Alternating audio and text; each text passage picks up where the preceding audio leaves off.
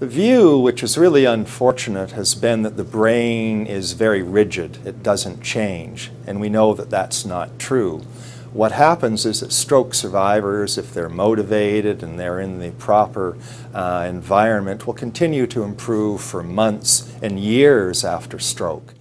We had gone down to Canandaigua to celebrate an anniversary, and we went out to dinner with the couple who owned the bed and breakfast. The waitress asked me, "Did you say tomatoes or did you say potatoes?" And it was at that point that I realized that I must have been slurring my words. And I noticed that the left side of his body, his arm was all curled up like this. My face had a bit of a droop in it. We got into the ambulance. I remember them buckling Joe up, buckling me up and saying, "Mrs. Newton, we're going to go very fast." He'd had a major stroke, and that was the start. Stroke is an enormous problem in Canada. Each year we have about 50,000 people who suffer stroke, and a great many of these individuals are left with permanent disabilities. It was much more difficult to plan, to do more than one thing at a time. The vision of the centre is really quite ambitious. It's really a world in which stroke leaves no lasting mark. The recovery process is an ongoing process. It's 13 years of gradual change. One of the milestones for me was being able to eat solid food.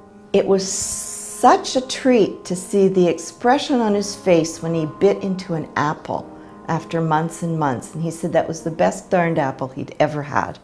My husband used to watercolor paint prior to his stroke, and after the stroke he seemed to gravitate toward it in a very big way. I find that painting allows you to express your creativity, and other artists view my paintings and comment on them, and it gives you a feeling of satisfaction and self-worth. I never would suspect 12 years later that Joe would be doing, first of all, that he'd be here, that he'd be doing such an amazing job. And there really is just life now, and it's a good life, and that is due to stroke research. The prospects for recovery are much better today because we know things about the timing and the intensity of rehabilitation, and newer techniques, more effective kinds of therapies, even in the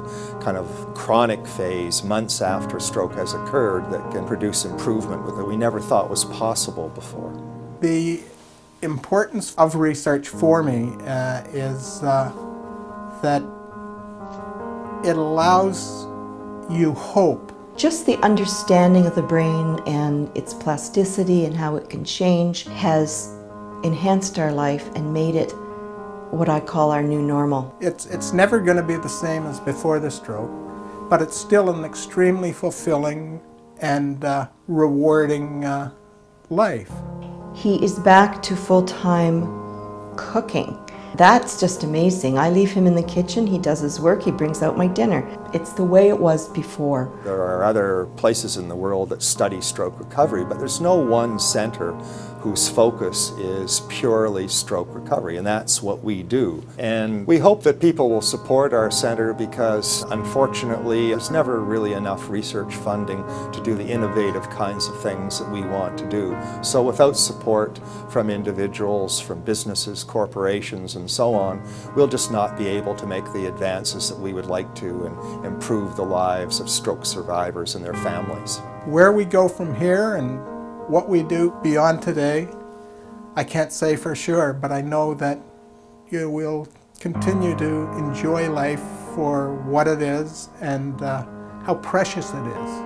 In the future, I see that stroke survivors will have a much better time of things. Their deficits will not be so debilitating. I think we'll see a reduction in the associated depression that goes along with so many cases of stroke, and they can look forward to a much better quality of life. The stroke was a storm. It was a major storm. It was a Katrina storm.